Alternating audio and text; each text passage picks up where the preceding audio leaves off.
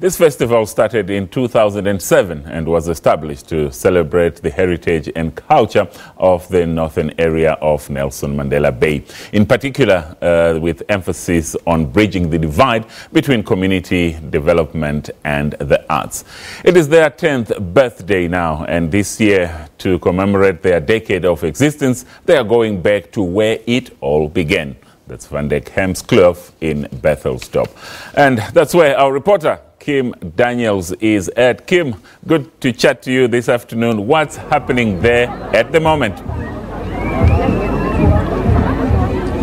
As you can see, there's a lot of fun and there's a lot of activity happening here in the northern areas. And you know, the northern areas is an area that's known as notorious for its gangsterism. But you know, out of the muck and the mire of the socio-economic problems comes something positive, which is this festival, you know, where young artists can come portray their talents. And you know, it's the 10th anniversary this year. They started in 2007 and they brought it back to where they originally started, here in Bethels-dorp, which is also one of the oldest settlements that is here in PE. But here to tell us more is founder of this festival, Mr. Billy Bolsa. Mr. Billy Bolsa, can you just tell us how this festival come about? Well, 10 years ago, I was sitting in my office. I was running a radio station and I just felt I wasn't doing enough. We didn't have enough local music on the radio. And I decided to take a big leap of faith and go out into the community and develop young people and develop young talent. The talent that you see are all young people that haven't had a stage, and the stage we provide is a massive stage. And some of them have never performed on a stage like this.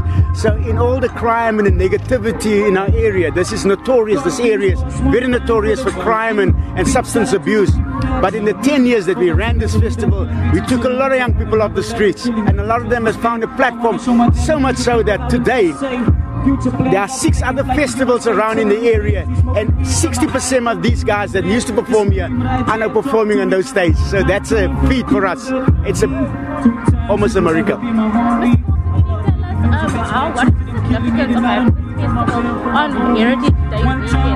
Well, just the fact where we stand. This place was more than 200 years old. The venue is 200 years old. The houses here, it's called Bethels-dorp, and it was built in 1803 by a missionary called Johannes van der Kemp. And for 214 years, we have this great legacy, this great heritage site. And we just felt for 24th of September, which is Heritage, it would make a very, very good event. And it does. Every year, we've been here for 10 years, not on this site, but in the area for 10 years. And we trust God that we will be here for a long time to come. Can you just tell us what kind of artists you have here?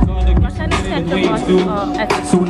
The one fortunate thing is this festival is not built on brands from outside in. We build the brand and we build the artists. Tonight we have a program called the Duidelijk Divas. Now Melissa Allison was she was a finalist in the Idols. And so she will be performing tonight with her mum, which is Charmaine Allison, with Janine Wilson. Praline Lamini won the first Sky's the Limit in 2009. And these guys have become great. Janine Wilson is a good singer. She sang from 4 years old.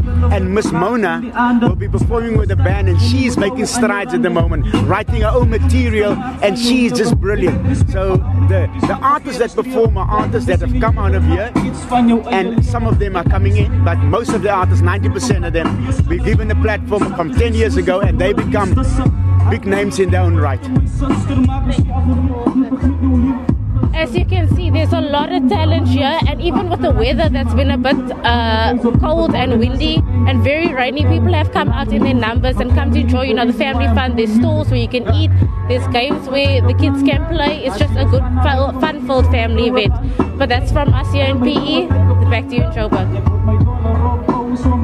Well, many thanks to our reporter there, Kim Daniels. And with all that music, I'm sure it will be fun at the Northern Arts Festival, which has just kicked off for this weekend.